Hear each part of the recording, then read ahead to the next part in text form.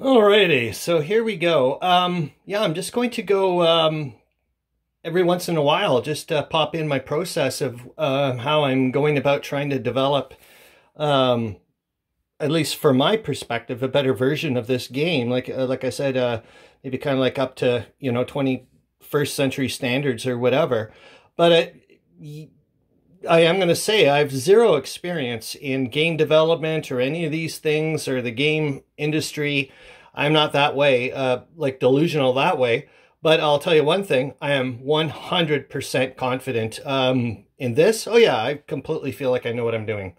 So yeah, that's that. So here's the original map. And what I'm trying to do is kind of, I don't know if what you would call it, maybe go backwards or something. But I'm trying to look at what is my real estate? What do I have to work with? What is my intentions as a developer? And my intentions right now is to fit everything on, I think this is a standard card table, about 34 inches by 34 inches. So everything, I want everything to fit nicely on a 34 by 34 table. That's it. And I'm just working from there. That's where I'm starting from, in other words, and there's going to be some back and forth of, okay, that didn't work, this does work, and so forth. But this is going to be the framework, and from there we go. As far as I know, I'm already ahead of the game in some ways, because I feel like I've still got a ton of real estate. My first practice one, I'm just using, and I love the dimensions. I like the ratio 3 by 2. I'm just using 3 8.5 by 11s by 2 8.5 by 11s. I'm already ahead of the game as far as I'm concerned with the size of the map. As you can see, that's significantly different. I'll put up whatever. That's significant. And as far as I can see, I've got a ton of space still. Here, I'll get rid of the original map. Hold on.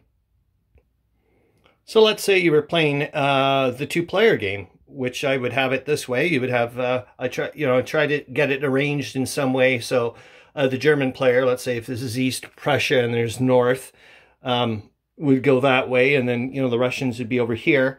And then if you were doing the one player, I just have, yet again, just the way they have it set up. I just have the hexes numbered and so on and so forth. But look at all the amount of real estate I get to use to pop in play aids, your dice